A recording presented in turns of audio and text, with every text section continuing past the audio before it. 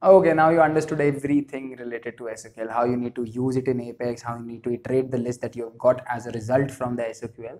But there are some other things as well that I need to explain to you. So here is a simple program. Just have a look at the first query that I have written over here. So in this first query, if you'll see, I have written down select and then the first name, last name, email. So all of these three are the fields into the contact object. And I've written down all the fields and then I'm writing down from contact, that's object, and where first name is equals to John, and I've passed this John's value as like in the string, and this is a static value that cannot be changed on runtime of this program. It will always return me the results where the first name is John. But what about if I want my user to give me an input, and based on that I should find the contacts?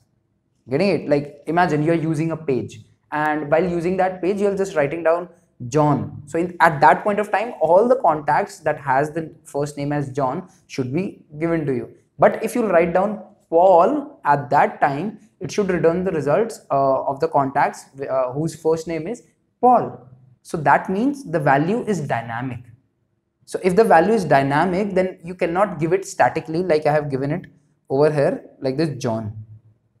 So what to do in this case? Like what can we do? So for that, Apex provides you, or basically SOQL, SOQL or Apex, whatever it is, SOQL provides you with another concept which is called as SOQL Variable Binding. I repeat, SOQL Variable Binding, in which you can use a variable's value inside a SOQL query. So let me explain you how it basically works.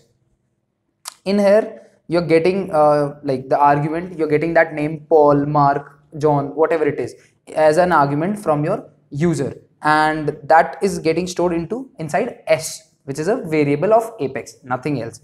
And you need to store this like you need to compare the first name from this value. How are you going to do that? So for that, what you can do is you just need to write down the same query that you have written over here.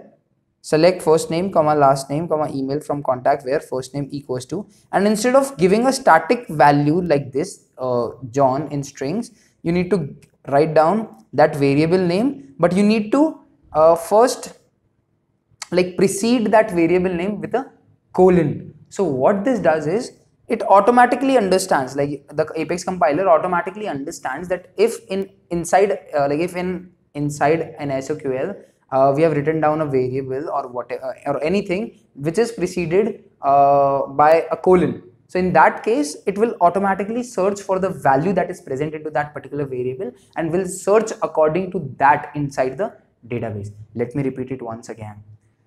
What it's going to do is, this S is a variable, right? Okay, let me create a diagram for you guys.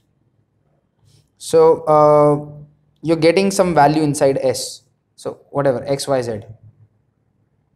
And this, like you want, if you're getting XYZ value, then you need to compare it with XYZ. If you're getting ZZZ as a value, then you need to compare it with ZZZ. So in that case, you need to use this variable inside SOQL because the value with which you're comparing it is dynamic. So you need to just append this variable with precede this variable with a colon in order to get its value. Now if we'll use colon S and inside S we have ZZZ, then it will automatically replace this colon S with string ZZZ.